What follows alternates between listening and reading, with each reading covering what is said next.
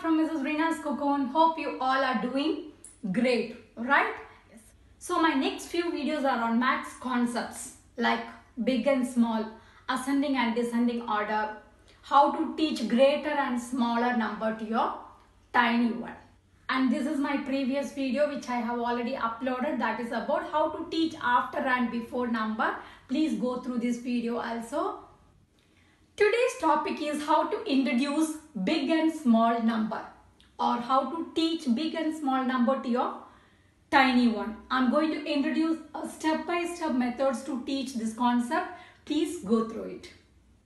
Before introducing this big and small concept, just check whether your child is thorough with the number value. If your child is thorough with number value, you can skip this portion and go directly to the big and small concept. Or if not, please come along with me. I'll show you what is it exactly. So what is number value? For each number, it has their own value. For example, number 1. Here we have an object of number 1. It has only one value. Another example, here we have a bunch of 6 grapes. So number 6 has a value of 6 objects. Anything in 6. So how do you check that? Yes, you can ask your child to bring a number of objects. You can give any number and ask your child to bring that particular number. If your child is able to count and pick the exact number of value, that means he is thorough with number value. And you can proceed the concept of big and small number. Now let's see how to introduce big and small number. Step number 1. It's comparison.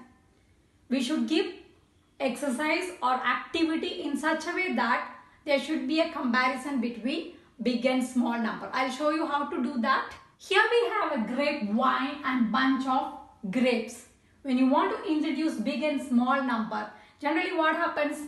We will ask our children to identify the big number and then to the small.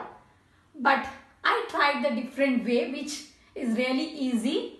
So I asked my children to find out the smallest number. Here I'm going to show the objects, the bunch of grapes, and I asked them to find out the bunch which has very less number of grapes.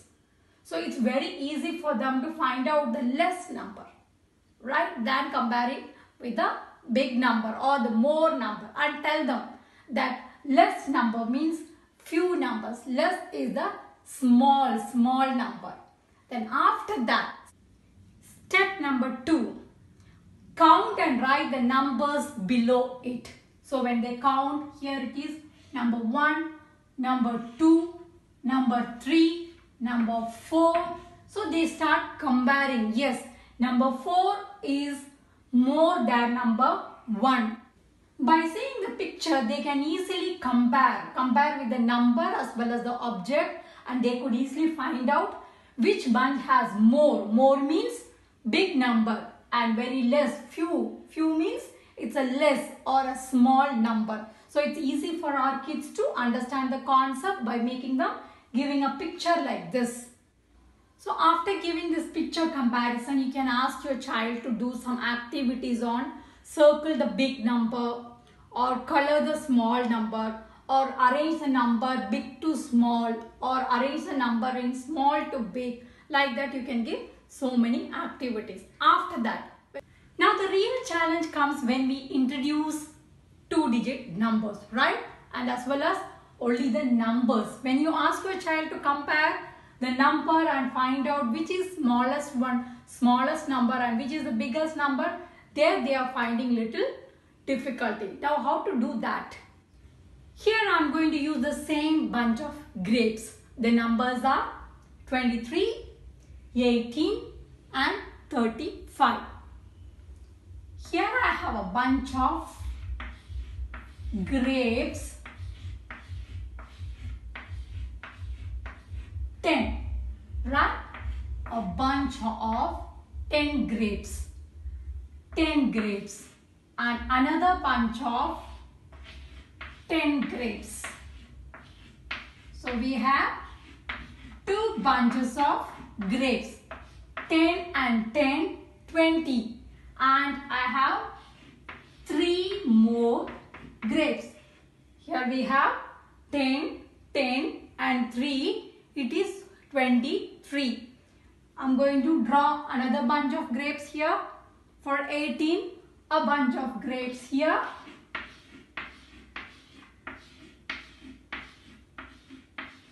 One bunch, okay, 10 and 8, right? Here 20 and 3, 10, 20, 3, here 10 and 8 more bunches. 1, 2, 3, 8 grapes. So one bunch of grapes, it is full of 10 and 8. And here we have number 35. So we should draw 3 bunches of grapes plus 5.